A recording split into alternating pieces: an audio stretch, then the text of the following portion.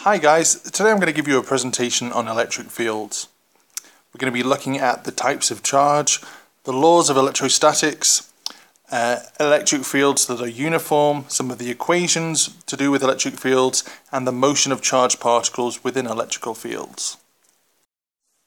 Now, unless you had your head in the clouds during the IGCSE course, you should be aware that there are in fact two types of charge. There's positive and negative charges.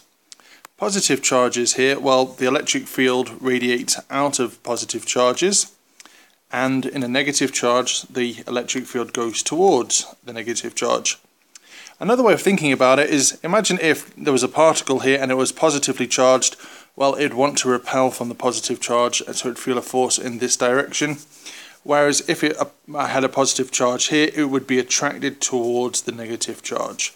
So that's one way of thinking about the fields around positive and negative charges. Okay, let's just go over the laws of electrostatics, but you should again be familiar with them from the IGCSE course. If you've got a positive and negative charge, they will attract towards each other because opposite charges attract, whereas if you've got a negative and a negative charge, they'll repel, and likewise a positive and a positive charge will also repel. Electric field strength. Now, electric field strength is a vector quantity, so it's got a direction, and it's defined as the force per unit positive charge. And you can calculate electric field strength by using this equation here, where we've got the electric field strength, which is in newtons per coulomb. That's equal to the force on a charge divided by the charge of the charge. And if you've got a uniform field, so imagine if I had two plates here, a positively charged plate and a negatively charged plate, I'd have an electric field running from the positive towards the negative. The field strength of a uniform field. To calculate the field strength of a uniform field, you're going to need two values. You need to know the potential difference between these two plates. So maybe your upper plate might be charged at, say, positive maybe 5,000, and normally the negative is probably going to be 0, probably connected to Earth. So you know the potential difference between the plates, and also you need to know the distance or the separation between the two plates.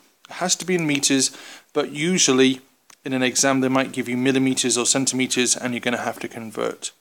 So this equation here helps us find the electrical field strength between the plates, and it's equal to the electric field strength, which we saw in the previous slide, again in newtons per coulomb, is equal to the potential difference or the voltage divided by the plate separation in meters. The motion of charged particles in an electric field. Now, if I've got a positive charge here and it's moving through my electrical field, it's going to feel a force in this direction towards the negative plate, which is here. So I could have a particle, maybe a beam of protons coming through. As soon as it gets into the electric field, it's going to feel an acceleration towards the bottom plate here, and when it leaves, it'll carry on going straight. So the movement of the charged particle would be something like this: go straight, accelerate towards the negative, and then carry on straight again. And it's important to note that the acceleration is uniform, that as your little particle is moving, accelerating towards the negative plate, that acceleration doesn't actually change. And that's a bit counterintuitive, because you'd kind of expect, as the positive charge got closer and closer to the negative charged plate, that it would feel more acceleration because it's getting closer and closer, but that just isn't true. So it's just something important to note, that in a uniform field, the force and therefore the acceleration anywhere within the field is uniform. It doesn't change. Okay, and just to finish off, I just want you guys to be aware of a famous experiment called Millikan's drop experiment. It was performed around 1909, and it's the first measurement of the charge of an electron, and it's quite a clever idea using uniform electrical fields. What Millikan did, he got an oil drop and he dropped it through a hole here, and the oil drop had a charge in it, and the charge, or the electric field, was set up in a very clever way.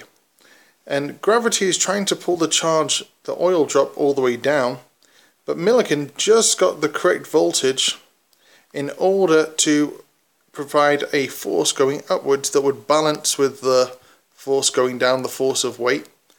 The oil drop was stationary and you got the forces to balance. Which is very, very clever. Because what he could do is he knew the weight and he knew the electric field strength, so he'd work out the distance between the plates, and he knew the voltage between the plates. So he knew the electrical field strength here, but he didn't know the charge.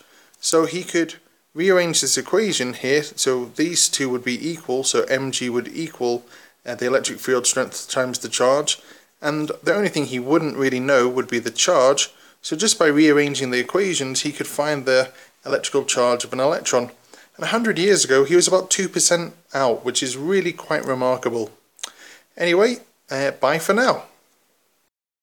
And finally guys, if you haven't already, don't forget to subscribe so you can just keep up to date with what's happening on my channel. Thanks so much for watching, and bye for now.